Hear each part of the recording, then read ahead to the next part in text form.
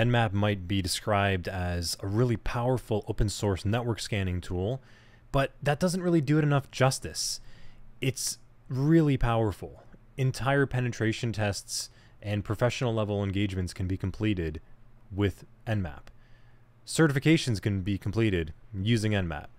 It's definitely one of the best tools we have in our kit for scanning network hosts, services, and identifying vulnerabilities on a network. And it's free and open source. Oh, and not to mention good enough for Trinity and the Matrix to use it to hack our way into the city power grid by identifying a vulnerable SSH server and then firing an exploit at it. So with that, let's jump in and get a handle on what Nmap actually is. Running Nmap against a target IP address by default will conduct a default TCP scan on the most common 1000 ports to identify which ones are open, closed, or filtered. And we may get an error at times as well too if we run it like this. And that's because Nmap starts off by pinging a host. You remember earlier on in that lab when I said it might be blocked by a firewall or something? That can happen at times. So we need to go ahead sometimes if we get an error like this and run nmap tac PN as suggested against an IP. Okay, cool. So this is a basic Nmap scan. And from here we now know what ports and services the host is running. Let's review this output a little bit. On the left we have ports, then we have their state, then we have their service. And it's fast too. Look at that time, 4.5 seconds. That's not long at all. Nmap makes its best guess at what the port and service is based on the activity it observes when interacting with the port. That's pretty neat. And well, Nmap isn't even in its final form yet, so let's see what else it can do.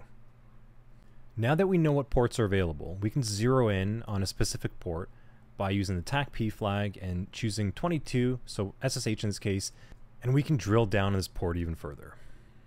All in a matter of 0.05 seconds as well. So let's do an SSH port scan on our network of hosts here inside of our range. And we can scan multiple hosts at once in two ways. We can specify from the last host bit up to the maximum host bit that we'd like. So maybe .0 to .10. And there we go. We've now performed an SSH scan on our network. That's super cool. We can even actually scan by CIDR notation, and that's a lot easier. So if we just throw in like a /24 subnet instead and just fire away at the subnet, well, we can do that too. Cool, just like that. 3.3 seconds. So if we want to map out all the hosts in a network offering SSH services, that's all we need to do, just like that. We can even do larger port scans, and in order to make that effective sometimes we can adjust the timing. So if we look inside of the man page for Nmap and scroll down, we're going to see that we can actually adjust the timer, and there's a timing speed inside of Nmap. If we keep searching for attack T, we'll come across a section that explains the 5 different timing modes. There's paranoid, not making a sound, sneaky, polite, normal, aggressive, and insane timing. And the faster you go, the more noise it makes and the less accurate it is, but it can get the job done. And sometimes you want to go low and slow and just do a short low and slow scan to identify things very accurately. So that's where timing comes into play.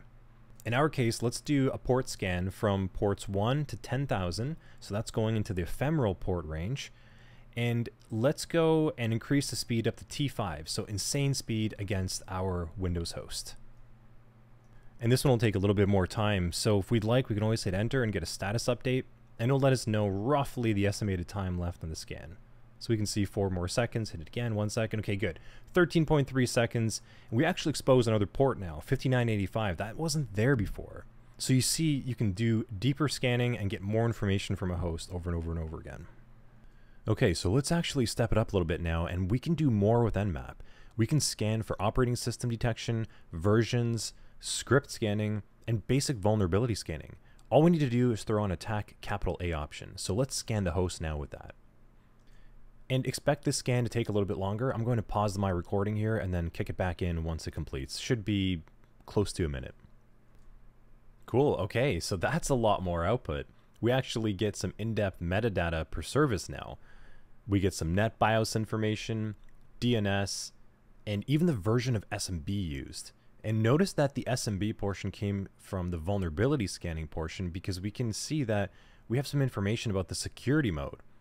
And we can do that next. We can actually scan just for vulnerabilities by throwing in another flag, and we'll do that in a moment. Now, these scripts that we want to include are all on our system, actually. They're called .nse extension files, and that stands for Nmap scripting engine. So let's use a new command. Let's use the locate command, and we can actually locate commands by extension type. So if we did a locate *attack NSE, it'll show exactly on disk where everything is located. And that's a lot of scripts. So let's pipe that over inside of less and just kind of skim through it so we can see. And you can see just how much Nmap actually scans for. These are all vulnerabilities. Searching for SMB indicates all the scripts that it looks for. We see some public vulnerabilities inside there as well too. In fact, let's actually vim into one of these files and see what they look like under the hood. And don't worry, they're going to be a little complex. There's a lot of code, but we can actually see the magnitude of what's going on inside them. So let's vim into the user share Nmap scripts, and then we'll look at the SMB vulnerability for ms17 tac010.nse. And this is an example of one of the Nmap scripting engine scripts. And we can see with some description that this is actually scanning for the eternal blue vulnerability on an endpoint. And if we kind of look through the rest of the code here, we'll be able to see just how Nmap works. And this output is what we actually will see on the terminal, kind of like when we saw the security mode being displayed to us. So that's like the human readable portion. But then we get into the actual nitty-gritty code itself, and you can see how this all works over here. There's some functions, some if statements. So if you do want to kind of skim underneath the hood and see how that's functioned, go ahead, but don't put too much pressure on yourself to be able to understand it. So before we hop out from the script, there's one thing I want to highlight, and that's the categories tag. If we look at it, we can see it says vuln and safe. So we can specify scanning for vuln scripts. But by default, Nmap scans with its default category. So let's get a sense of what are all the default scripts. First, we need to grep through each file and look for that categories line. So we'll do that through the whole directory where all the NSE scripts live, and it's going to give us a huge output. So good, you can see all the different categories. But let's actually pipe this now and then grep further for the default category of scripts. Let's do that once more. Cool, so we can see now these are all the actual default scripts that we run when we run something like attack A or attack S_C. All of these scripts get ran against the target. And so if we wanted to include a script like that eternal blue vulnerability, we would have to specify it further by the tag of vuln. And we need to input another flag inside of the Nmap script statement where it's tac script equals, and then we can specify each category of tag we would like. So if we did default, vuln, and then scan that against a target, we're now going to scan with all the vulnerability-based scripts. So let's do something kind of cool actually, and instead let's do a vulnerability scan against us, our local host, so that we can deliver a fancy report to someone giving a full vulnerability scan. And I'm also going to throw in an additional flag here of tac_A. And what this does is it allows us to record a saved file of all the scans we just performed in multiple formats. And this is what will allow us to create a report based out of our scans. So let's call the file name like localhost vulnscan and then run it against localhost itself. And this will take a minute or so, so I'll cut the recording here and come back in when it's complete. Okay, back, and it looks like we're done. We have a full scan delivered for us, and it looks like it actually did highlight a vulnerability. And that's kind of cool. This might actually give you a little bit of a adrenaline rush that you identified a vulnerability. So before we get too excited, don't worry too much here that this specific vulnerability is not the most impactful. And further reading from this MITRE link here will give you a bit of an idea about what it actually does. But a brief description above suggests that it's a denial of service attack against the port that we have open. And this is a private range. It's only accessible to you. There's nothing to really deny service-wise.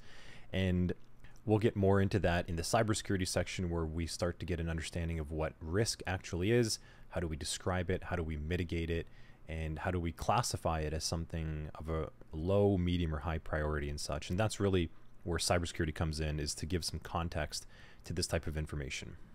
Cool. So we did record the scan. We don't have to worry about losing it on the terminal. If we look in our directory right now, run a little ls, we can see what it actually outputted. We have several files of our scan report. And the .nmap scan is exactly what we saw before if we need a quick terminal reference to go back and forth on.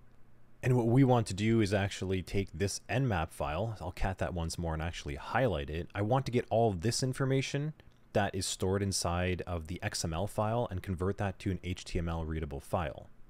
And in order to do that, we need to run a tool. And there are many tools to do this. We have one in the system over here, xsltproc. And this is taking in an XML file and then outputting it as an HTML file.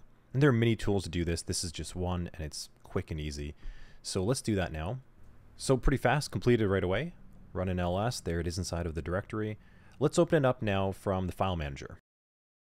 If we right click the file and then open with Firefox, we'll get a nice, lovely report to read. So this is pretty cool, right? We've taken an Nmap scan, we've converted the XML file, and this is a basic vulnerability scan. We just ran it against our local host. So we can actually do a vulnerability scan against another target and then give someone a basic report like this and explain what's happening underneath it. Now, granted, we have to get a little bit of cybersecurity knowledge and understand what these vulnerabilities do and be able to provide some context. But as you can see, Nmap out of the gates is actually a really powerful tool. It can do a full scan, give you a nice report after with some conversion, and it can look for some of the most common and most dangerous vulnerabilities with ease. Not to mention it's free and fast. And so there's a reason this is such a popular tool.